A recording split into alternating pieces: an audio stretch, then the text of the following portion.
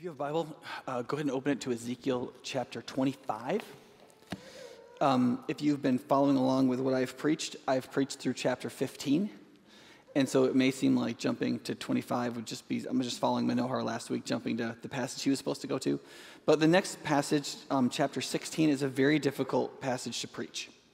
It's the second or most offensive passage, maybe third, depending on the Ezekiel's wife dying passage, in the whole book. It's very contentious. It has a lot of sexual content, and I just felt like I needed more reflection than a week fishing with my son to prepare for that one. And we're just about to jump into the fall series next week, so that'll be a great sermon for October.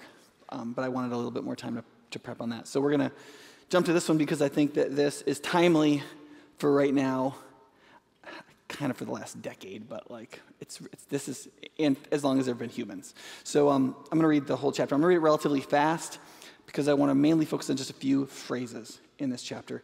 And then I'm going to read a little bit out of chapter 35. And I just want to reiterate for those of you who are spoiled that preaching is not a show. I'm not here to entertain you. If you don't like how I'm doing stuff, that's really not important. The important thing is that I'm going to preach as best I can to re-speak the message of the scriptures themselves in the name of Christ through the message of the gospel, his death and resurrection for you in real time, hopefully and somewhat in the power of the Holy Spirit, mediated through my very imperfect personality, so that you can hear from the Lord and apply something to your actual life, because we are all way overeducated spiritually and way under-obedient spiritually. Do you understand? This is not an exercise in entertainment or even really in education.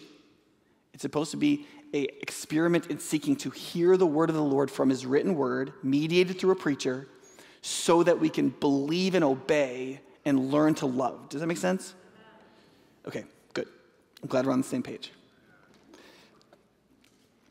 The word of the Lord came to me, Son of man, set your face against the Ammonites and prophesy against them. Say to them, hear the word of the sovereign Lord. This is what the sovereign Lord says. Because you said, aha, over my sanctuary when it was desecrated, and over the land of Israel when it was laid waste, and over the people of Judah when they went into exile. Therefore, I'm going to give you to the peoples of the east as a possession. They will set up their camps and pitch their tents among you, and they will eat your fruit and drink your milk, and I will turn Rabbah into a pasture for camels and Ammon into a resting place for sheep. And then you will know that I am the Lord. For this is what the sovereign Lord says, because you clapped your hands and stamped your feet, rejoicing with all the malice of your heart against the land of Israel. Therefore, I will stretch out my hand against you and give you as plunder to the nations.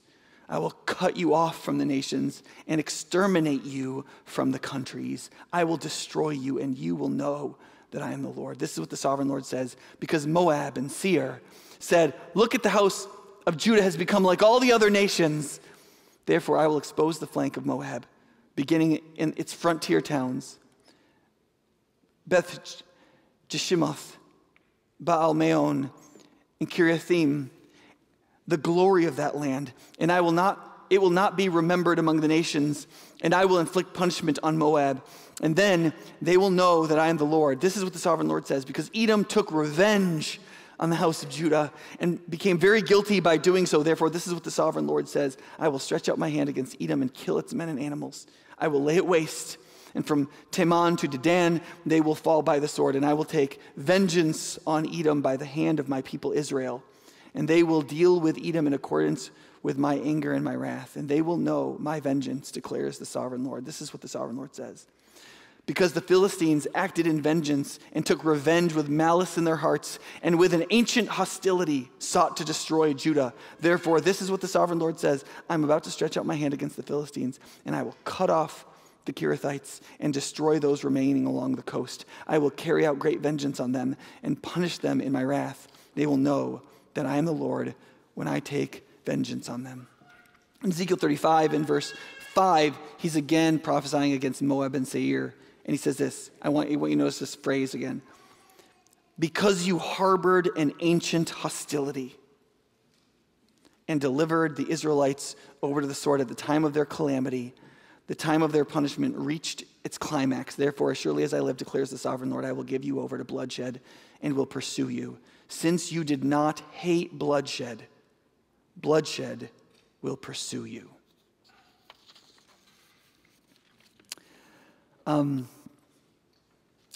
There is a fleshly endorphin hit of pleasure to taste of the downfall of others. Especially if they're smug and special, and especially if they're from a group of people that we know tend to deserve what they get because of what they believe in the culture that they perpetuate among themselves. Are you thinking of anybody in particular yet?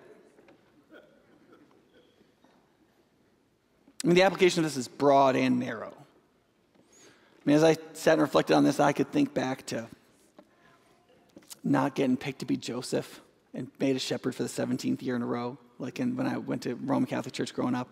I can think of my seminary class and how my professors didn't think I would be a good pastor, and most of the people they fawned over because they were skilled and gifted or were in ministry for less than 2 years and aren't in ministry to this day. I think of the pastor in my college town that didn't see anything in me and pushed me away from him, even though I volunteered, and to see his church dwindle over the years and him fall out of ministry, and I just, there's that wicked part of me that just, that tastes so good, Lady Folly in Proverbs says about such things, she says, let all who are simple come in here. To those who lack judgment, stolen water is sweet. Food eaten in secret is delicious. But little do they know the dead are there and the guests are in the depth of the grave. There is a part of the nature of the human condition as revealed in all of the scriptures is that we have the capacity to delight in infernal things. There are passions in us that feel intensely pleasurable, that they deliver certitude to our minds and hearts. They give us what we want in life. They make us feel good. They make us feel secure. They make us feel certain. They put away fear for a moment. They make us feel superior. They make us feel strong. They make us feel good. And they have a lather to them. They have a sweetness to the worst part of our souls that is addictive, and we crave it. Like stuff that we know is bad for us, but we want another one. And because of this, one of God's strongest messages in all of the scriptures is that he will not deliver, save, and redeem those who decidedly choose to taste and delight in and devour the condemnation of other people. God, in many passages, in many ways, in many contexts, through many dynamics and many different illustrations and examples and stories, demonstrates that he condemns human condemnation of other human beings. And of course himself, but especially human beings, condemning other human beings. We love to do it. We delight in doing it. It makes us feel so good. And he condemns it, and it bears the greatest threat in all of Scripture that if we condemn others, he will judge us the way we judge others. Right? Now, that is not to say that God condemns human judgment, that is discernment or understanding, right? I have to keep coming back to this because it's very confusing to people sometimes. Condemnation can be defined this way: determining the permanent moral status of someone and their deserved penalties. Condemnation is to say that person is blank, moral judgment, and therefore they deserve blank. And obviously if it's condemnation, it's in the negative, right? Judgment or discernment is determining the moral status of something and what it is that amounts to good and evil and how we should respond and react. So it is judgment to say, you shouldn't commit adultery. So, Fred, you shouldn't have committed adultery. That's judgment, and that is fine. But condemnation, that you are now permanently that thing, irredeemable. What you've done is unforgivable. There's no way back for you. In human community or in divine acceptance, you're over. You might as well continue to defile yourself in whatever way you can put your hand to until you come to ultimate, complete condemnation because you are lost. Right? One of the themes of God again and again is there really is no place where someone goes to where they are by definition lost until his final condemnatory judgment. Now, there may be a place where we become psychologically, practically lost, so hardened in our hearts that we don't want to hear anything about God, we don't want to hear anything that could lead us to repentance, we don't want anything to do with that, and we are on that path to destruction, and we are self-condemned conscientiously. But structurally speaking, God says over and over again, there is always a way back to salvation. Always a way back. Everyone has a way back. If you breathe and live, there's a way back for you. With God, among God's people, and ultimately in the final, fully delightful, utterly righteous resting place and place of delight of God's people and himself forever, where he will be their people and they will be his people and he will be their God. Right? And Christians must engage in judgment thus defined and must not indulge in condemnation so defined. And when the word judgment in the Bible means, in the context, condemnation, you will find it being roundly condemnatory. And when judgment in the Bible, in its context, it means discerning the moral value of a thing, you will find it usually as a positive statement. And all you got to do is read the context and want to know the truth. Now, you might ask yourself just the question, like, how absolute is God about this? Right? And this is a really interesting passage because God condemns human condemnation even when he is the condemner of the humans that are the object of the condemnation. You understand that? Do you see how extreme this is? He destroys Judah. God does it.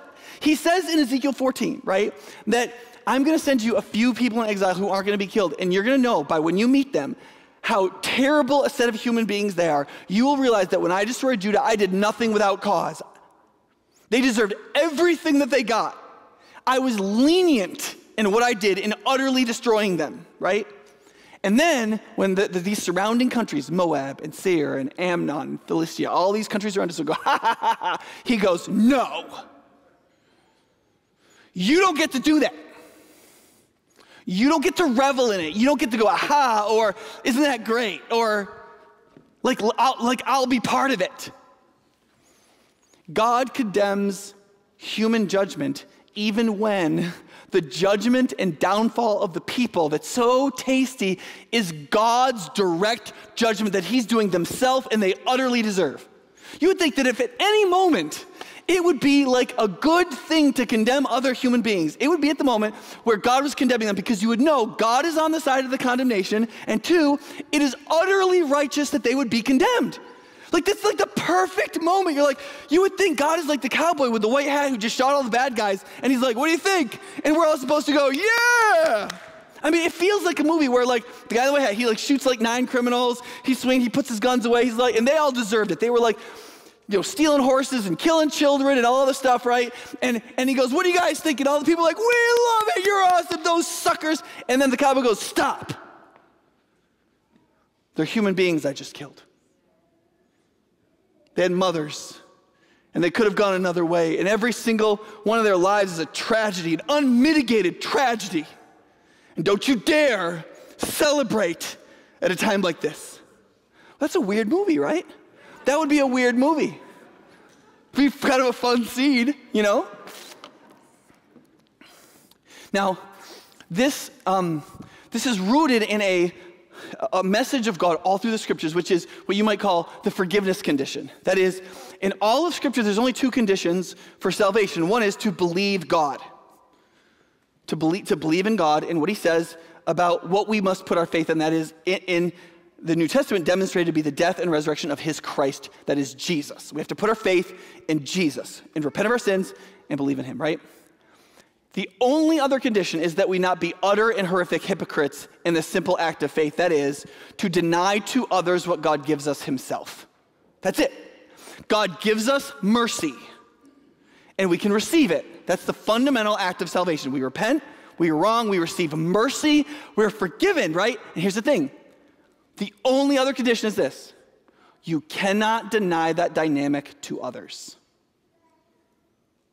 Mercy must triumph over judgment.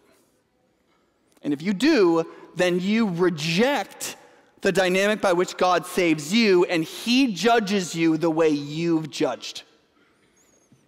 Those are the only options. Either you get judged the way God judges, or you get judged the way you judge. And listen to me, you guys. I know you would think the answer is B there.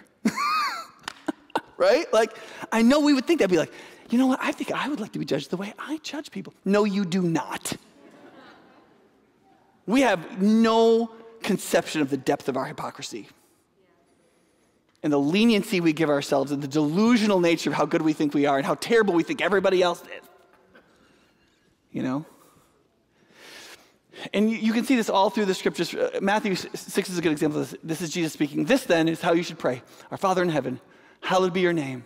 Your kingdom come, your will be done on earth as it is in heaven. Give us this day our daily bread. Forgive us our debts, or our sins, or our trespasses, as we forgive our debtors. Notice, as we. You see, it's the only statement in here where he doesn't just ask God for something. He asks the Father for something in relationship to something we do. Right? And then he says this. There's only one thing he comments on in the Lord's Prayer to make sure we get it. Everything else, we can sort it out in commentaries or whatever, right? But he's like, and lead us not into temptation, but deliver us from the evil one. All that could be commented on. He comments on one thing. He says this, listen, for if you forgive men when they sin against you, your heavenly Father will also forgive you. But if you do not forgive men their sins, your Father will not forgive your sins. Same thing in Matthew 7:1. This is one of the most famous passages in the Bible, famous for being misinterpreted, where Jesus says, do not judge, or you too will be judged. That's usually as far as people get with it. Now, the word used there, krima, in Greek can be used generically for judge, but the vast majority of cases in which it's used, it means a verdict, and mostly specifically condemnation, sentence, or punishment, which is condemnation, right? The context of 7:1 and how Jesus is using it is in relationship to condemnation, that is final judgment or the verdict of what's going to happen to you. Not a statement about, so if I say to you, hey, listen, I saw the way you talked to Sarah. That was like, you came in real hot. That was not cool, right? And you're like, Matthew 7:1, don't judge lest you be judged, right? That is a complete misapplication of that verse, right? That's ridiculous. That's not what that verse means. If I said, listen, I saw you talk to Sarah, you're going to hell. There's no way back for you. You're disgusting. You're worthless. You're an enemy of God. He hates your guts. And you might as well just go out and get in front of the first car you can find, or hell's going to be even worse for you. That's what that verse is about. Then you should be like, Nick, 7:1, you want to get judged like this? Is that how you want it to go with God when he judges you? And the answer is no, right? No.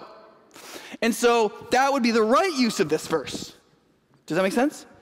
And so when Jesus says this, what's the logic here? The logic here is this. He says, for in the same way you judge others, you will be judged. Now, see, some people have taken that to say that Christianity is not an exclusivist religion, that you don't have to believe in Jesus to go to heaven or to be saved or to be one with God. Because if God promises that we'll be judged the way we judge others, and if we're open, pluralistic, open-minded, tolerant people, and we don't judge others, then God won't judge us, and we'll be saved by the fact that we weren't judgmental.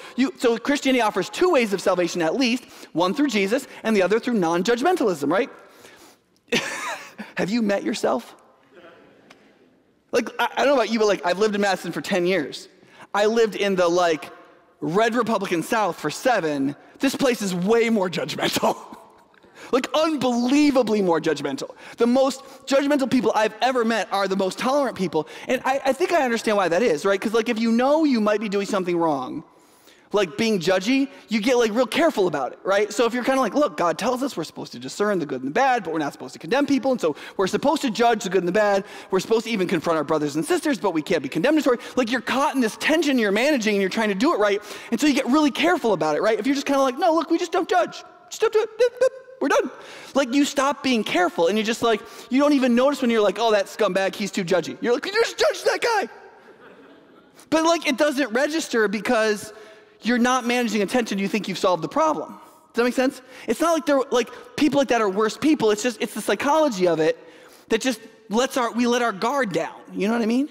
And we all have to be careful about this. What the Bible teaches is that it doesn't matter your politics, doesn't matter if you think you're tolerant or intolerant or whatever you think you are. Everyone thinks they're moderate, right? If you got to sit in an objective chair and observe your psychology, what you would observe is a really, really judgy person. Really judgy about yourself, who's made in God's image, who God loves. Like, there's a song by Andrew Peterson, the guy I love, and he wrote this song for his junior high daughter about loving your enemies, and that needs to start with you. Because you hate yourself so much when you're like a 12-year-old girl, you know what I mean? He's like, you gotta give yourself a break and love your enemy. Maybe that starts with you, you know? But then like everybody else too, your parents and your siblings and your neighbors and your coworkers and your fellow students and your teachers and you don't want to be judged. The reason why God says we'll be judged the way we judge is so that when the sort of village irreligious person objection comes up, well, like who is God to judge me? You know, like the answer is, well, he's the creator of the universe. He made you. He created your DNA. Like there's lots of reasons. You belong to him in every single way. But more than that, it's like, listen, here's what God has said.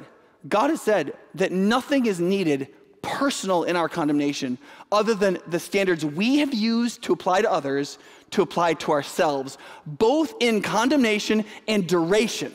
Meaning, not only would we condemn others and justify ourselves when we're just as bad, but we would send them to hell forever and never ourselves.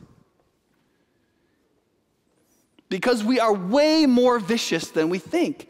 This is a warning. There's no hope in the idea that we'll be judged the way we've judged. There's no hope in that.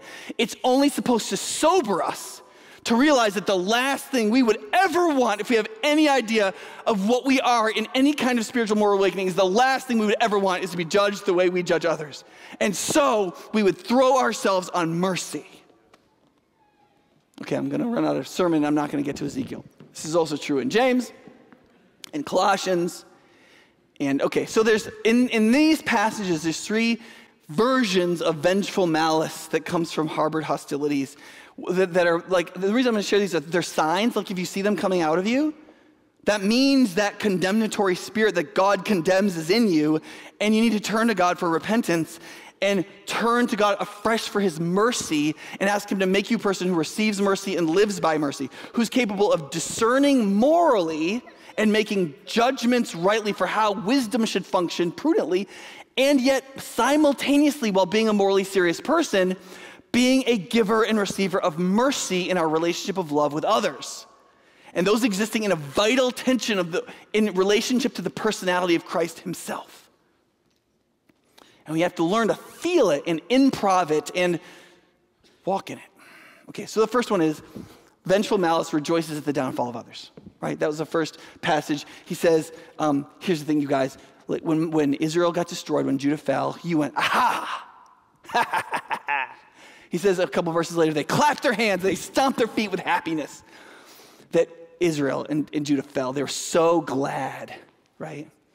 And it's so fast how this can pop up in the human heart. Like somebody doesn't wear a mask because they think they're stupid and they get COVID, and you're like a mask-wearing, like socially responsible person. You're like, ha, ha, ha, ha, ha, right? Or if you're a Republican and you think Joe Biden's a big dumb idiot and he pulls the troops out of Afghanistan and that country falls apart.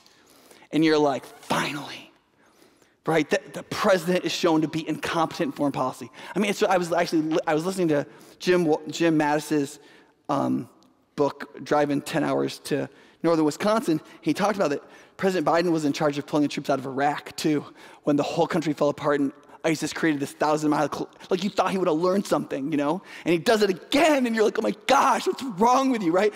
And like, you're like, finally, people are gonna see. No! This is a human catastrophe for millions and millions of people.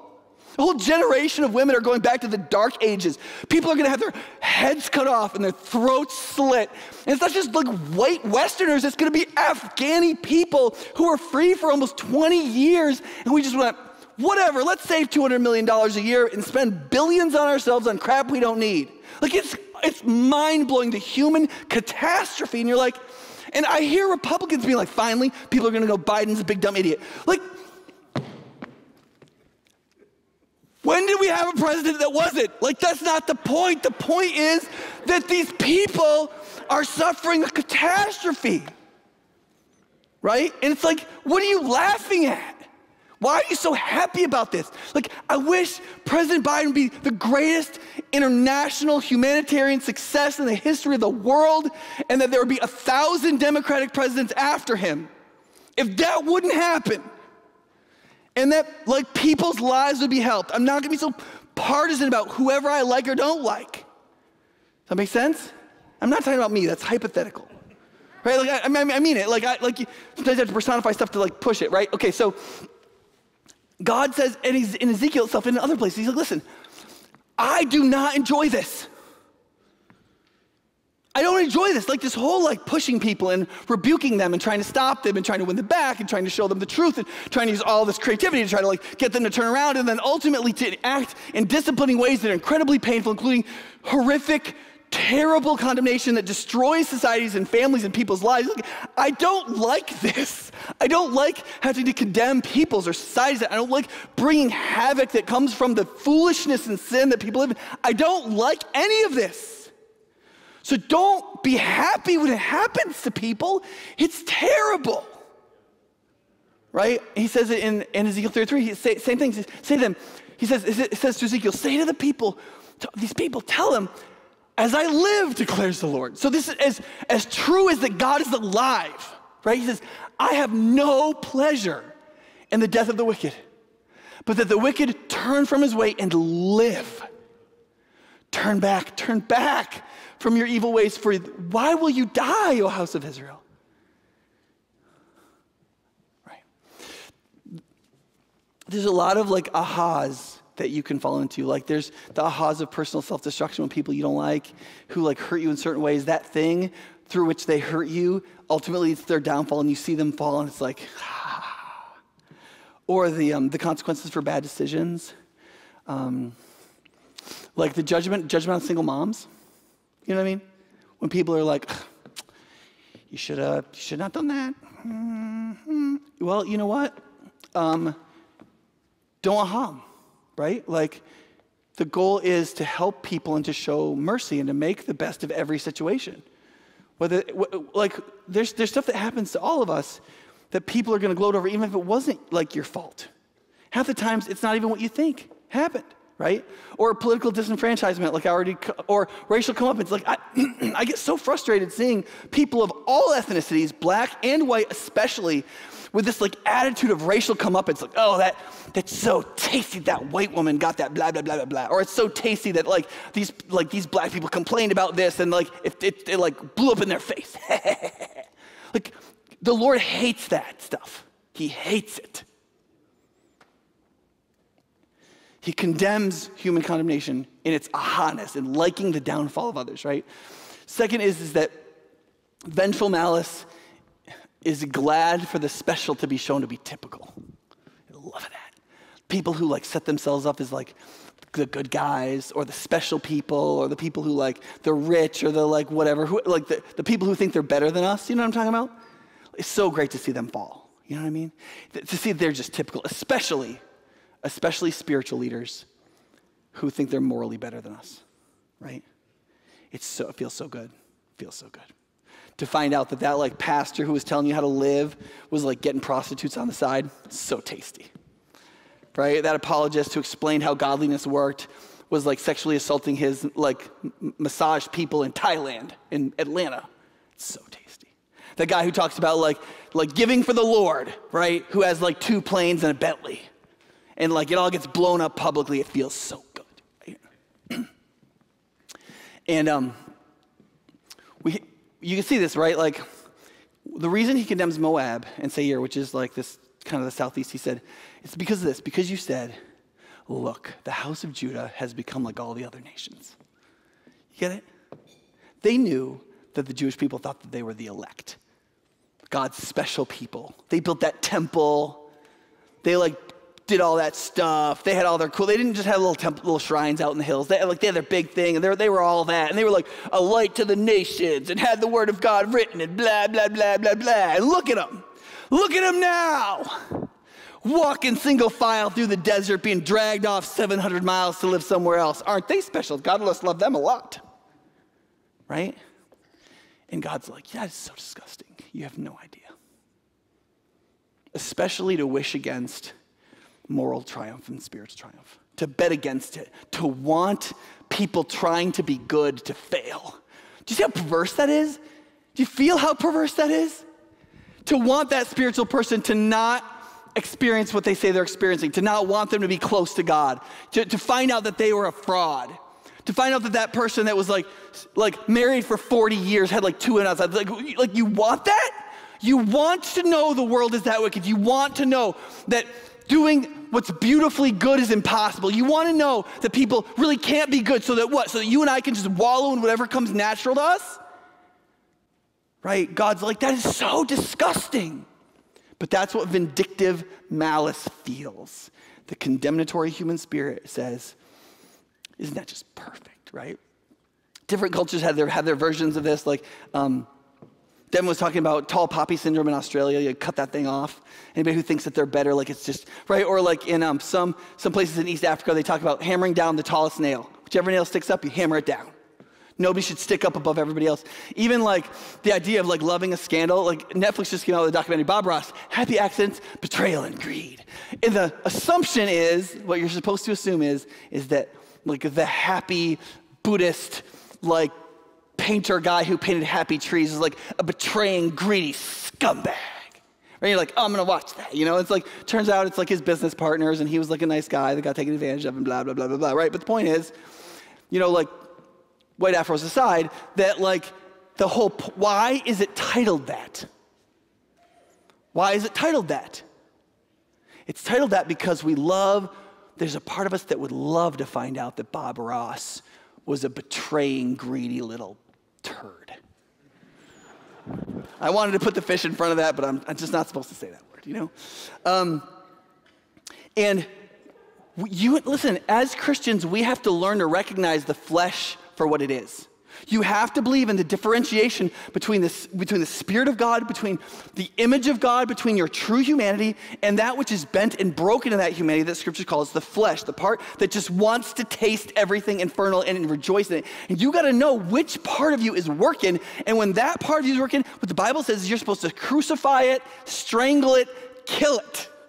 It has to die. You give it no quarter, no space, no time. Right? Whether it's self-justifying anger, whether it is the experimentation of the mind of lust with someone, whether it is rejoicing in the downfall of others, it gets no quarter, no time, no space, right? The third thing is vengeful malice harbors ancient hostility. What the New Testament calls the root of bitterness.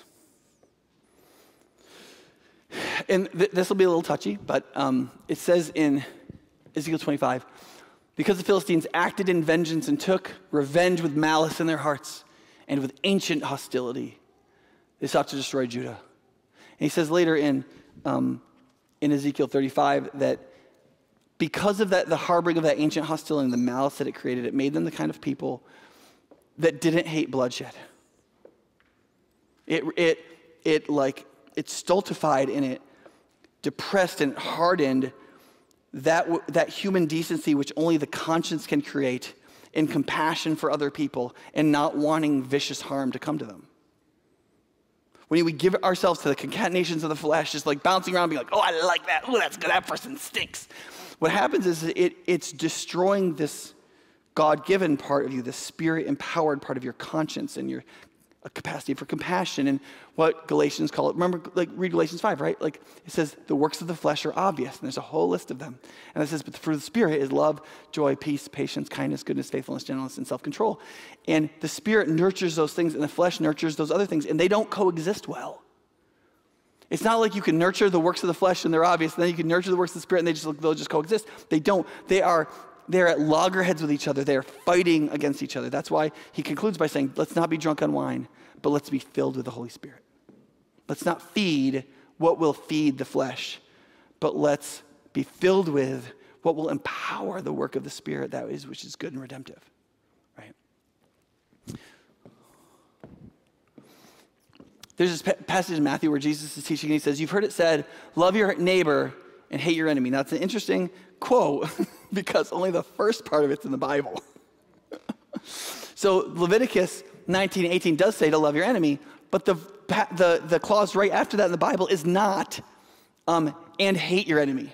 Love your neighbor is not and hate your enemy. That was added as a proverb in Israel. So people just said it like it was in the Bible. There are things like that we probably say too. I mean, we don't really quote the Bible anymore in our culture, but people used to say like cleanliness is next to godliness. Not in the Bible. You know what I mean? It's just kind of you just kind of say it. Sounds good, right? 2 Nick 4:17 sort of deal, right? And so people would just say this. They'd just say, the Bible says, the good book says, love your neighbor and hate your enemy. And Jesus is like, you know what? It doesn't say that. It says love your neighbor, but it turns out what you're supposed to understand is that your enemy is a kind of neighbor. And so he says, but I tell you that, and he's not saying I'm changing the Bible. That's not what he's really doing. He's saying, let me just tell you what this really means. Because you've heard people say stuff that's wrong. But I'm telling you, love your enemies and pray for those who persecute you, that you may be sons of your Father in heaven. He causes the sun to rise on the evil and the good, sends rain on the righteous and the unrighteous. You see, he's merciful. Right? They're still, these are people these are not people who were wicked who've turned around. And now because of their good prospects, God's like, you know what? This guy's going to turn out to be something. I think I'm going to hang with him. Right? No, they're still wicked. He's like, you know what? They need some sun and rain. Right? He's merciful while they're wicked. Right? And he's like, if you want to be the sons and daughters of God, you have to behave like that. You don't just love people if they'll turn around. You don't just love people if they'll be better. You love people as the wicked and as your enemy. You love them. And he says, listen, if you don't do that, then you're not any different because you belong to Jesus. I mean, everybody likes people who like them. I mean, you can do that in the flesh. You can be completely consumed with sin, utterly depraved, the hardest heart in the world, and you're going to like people who like you. He's like, the difference of regeneration, the real work of the Spirit in the human heart that can happen through actual faith in the God who lives, is that you can love your enemies. You can forgive them. You can be gracious to them, right? I want to be clear what this means, because there have been churches that have said, because we should forgive our enemies, and because the Bible says in another place, Jesus says, listen, if somebody sins against you 7 times in one day, comes back 7 times and says, I repent, you should forgive them, right?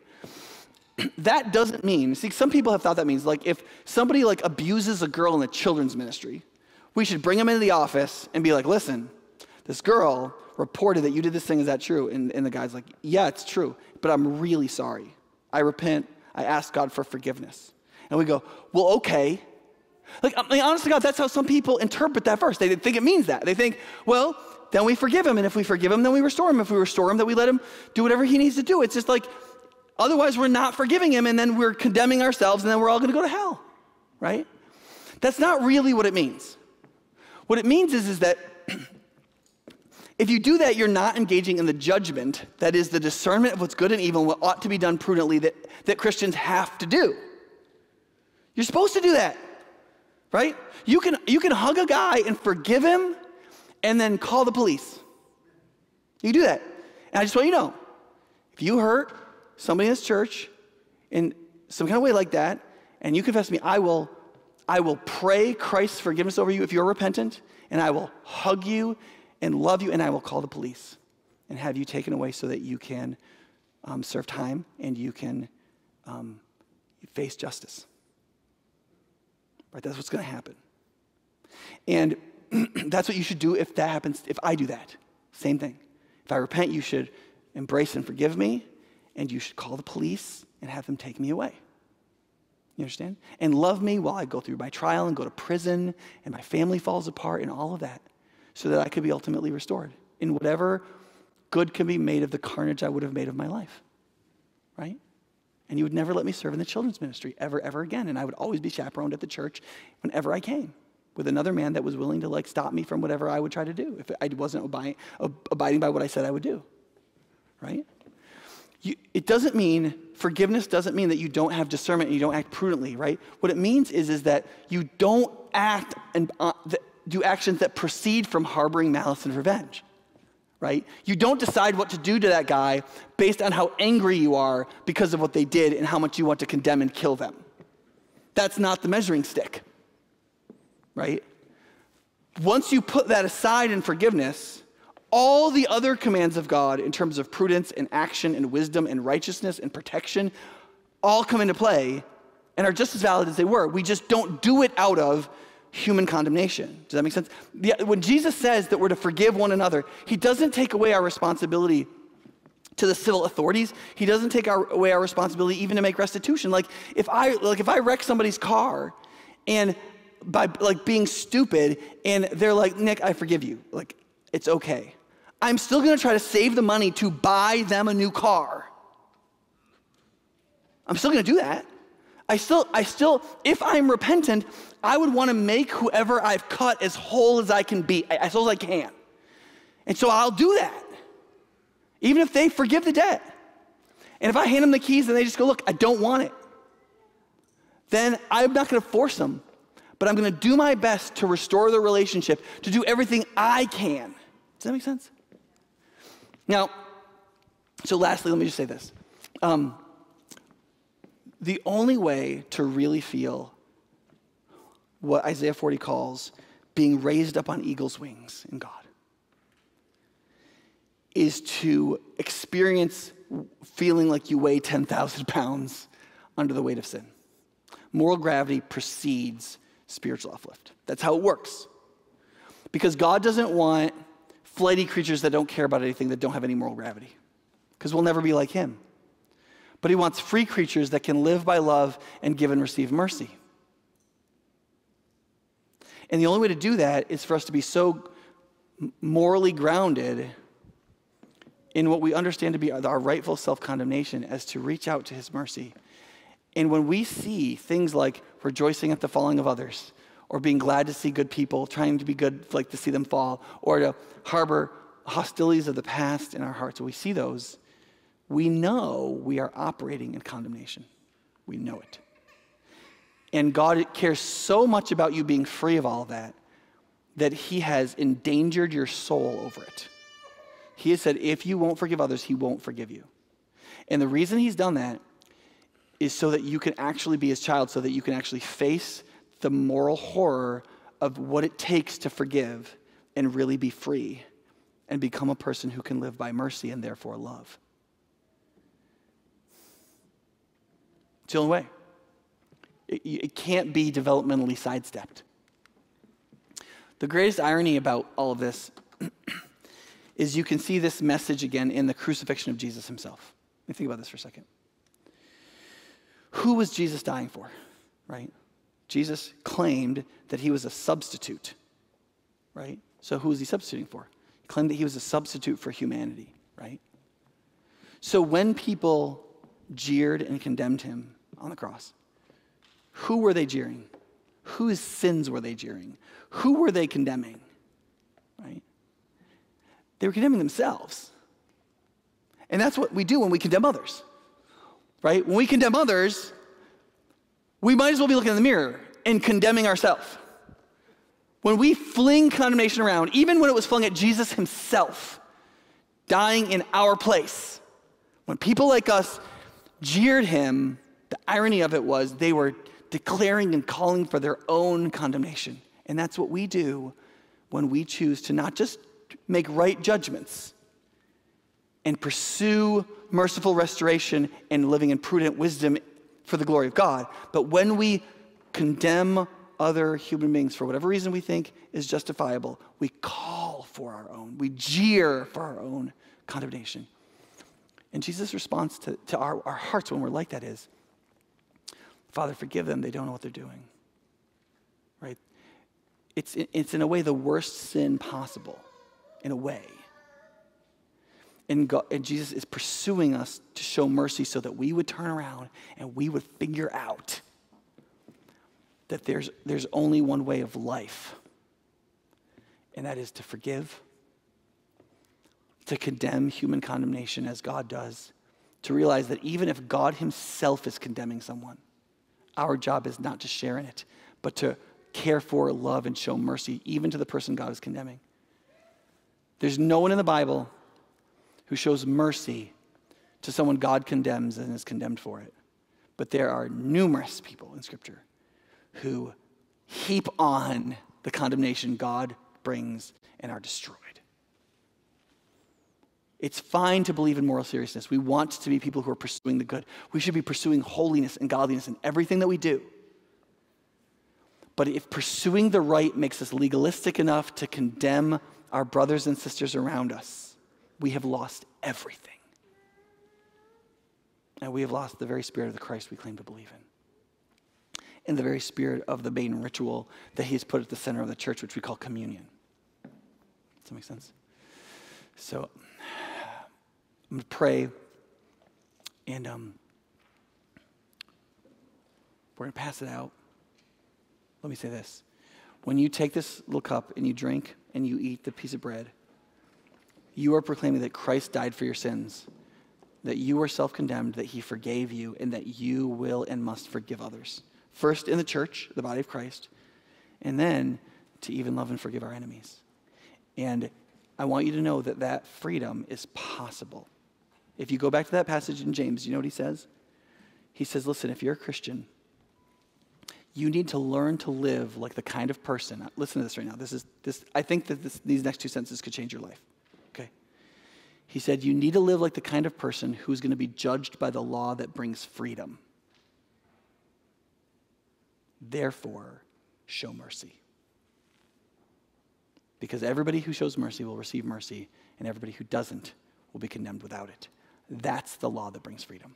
Do you understand? Forgiveness and showing mercy to others while maintaining the moral seriousness of God, being filled with the Spirit and the fruit of the Spirit, comes from this law that brings freedom.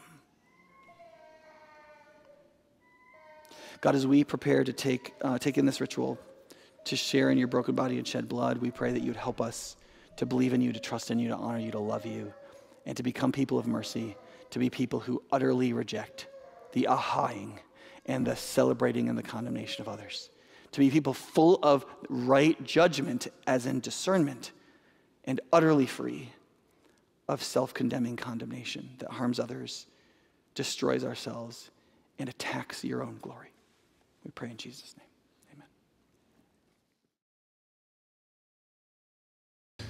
Hey, Nick. Hey.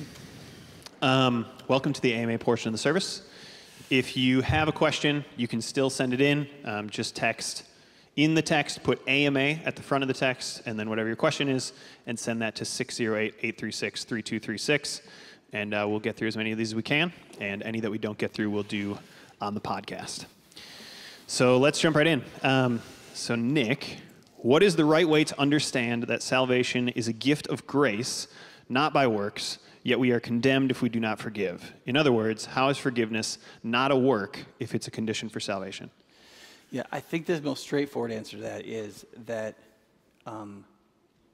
salvation can be by grace even if you are expected to live in grace, right? So if you think about it one way, you could say this: refusing condemnation and forgiveness is to choose grace.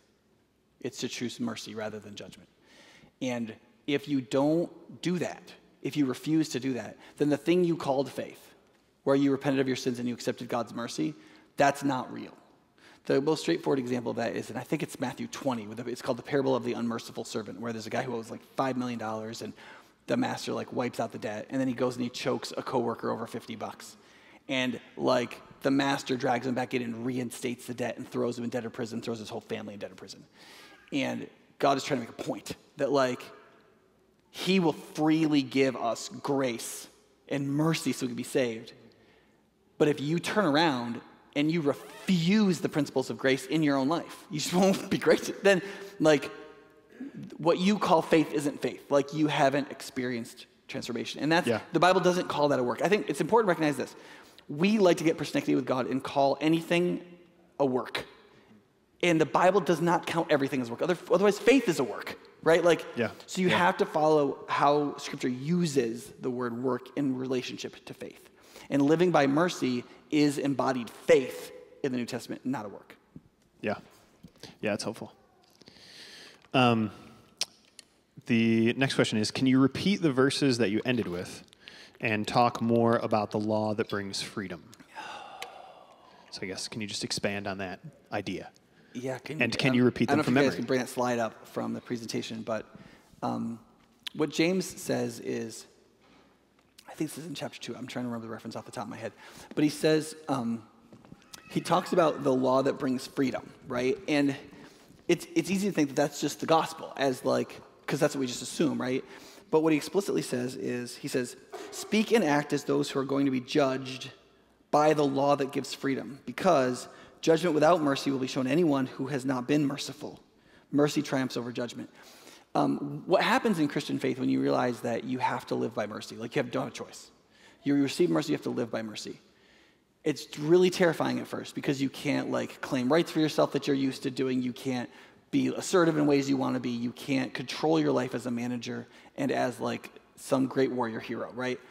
And it puts a kind of passivity in your life where you have to work improvisationally in the situations that exist, discovering what is merciful and gracious to do in each case.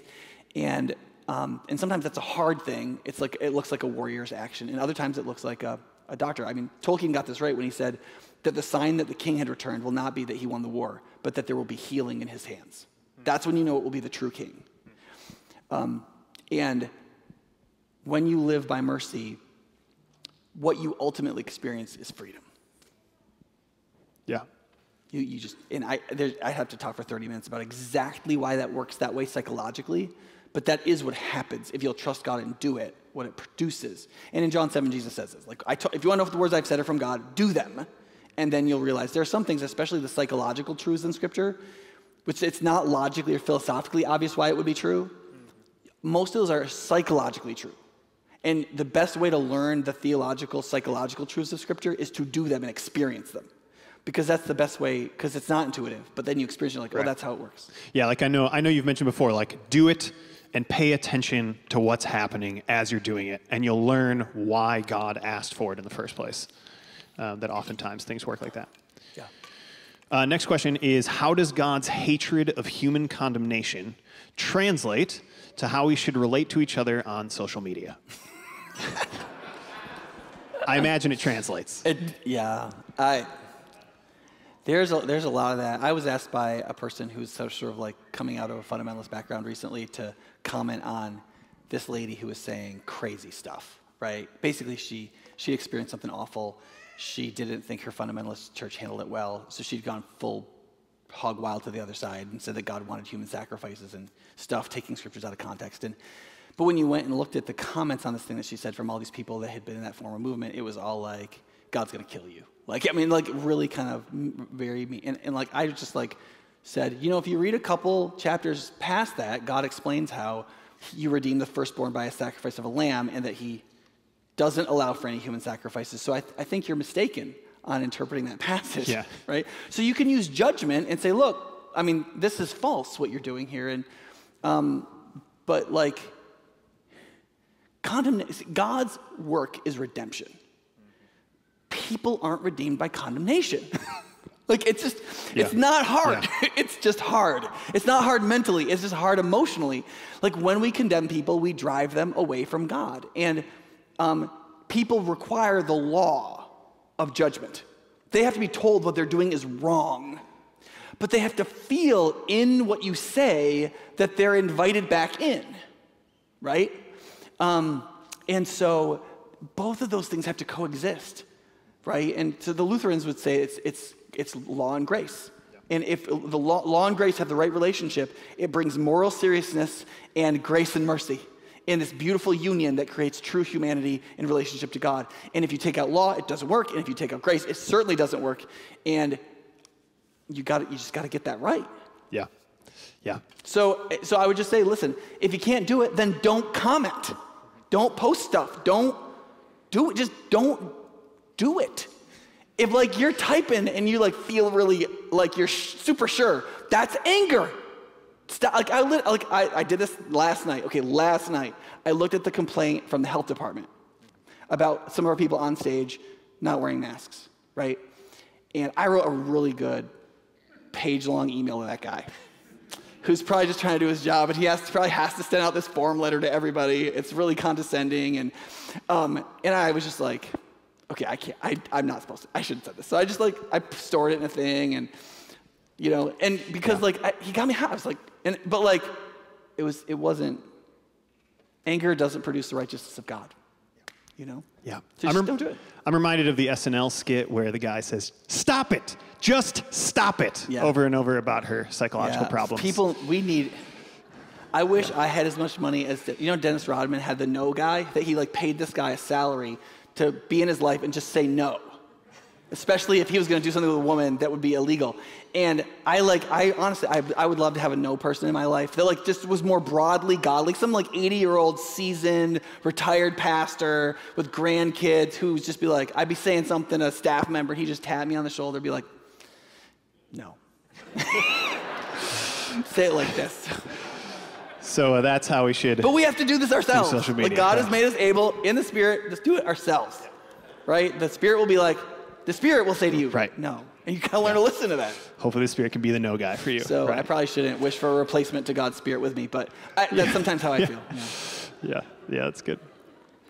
Can you share some specific ways that we can love people we don't like? Oh, man. Yeah. Specific ways. Okay. They probably don't want to grow up. That's as good as stop it, right? So Richard John Newhouse said this, and he was quoting somebody, the secret to being universally interesting is being universally interested. And so by being more creatively interested in more things than your narrow little existence and the stuff you naturally like, you become to be a nerd but not a snob of other things, right? So you like all kinds of different things, but you're not a snob about it. It's got to be like this, and I can't believe they cooked it that way, And so as you become kind of a nerd of more things, you like more things, and your pleasures broaden. And then what often happens is as they broaden, this person you don't like right here, your likes broaden out enough to there's something about them you like. And then you're like, oh, we share this thing, or I like this thing about you. There was one time, there was a guy on a softball team I was part of as a church. I won't say anything about church softball, but he was on the team.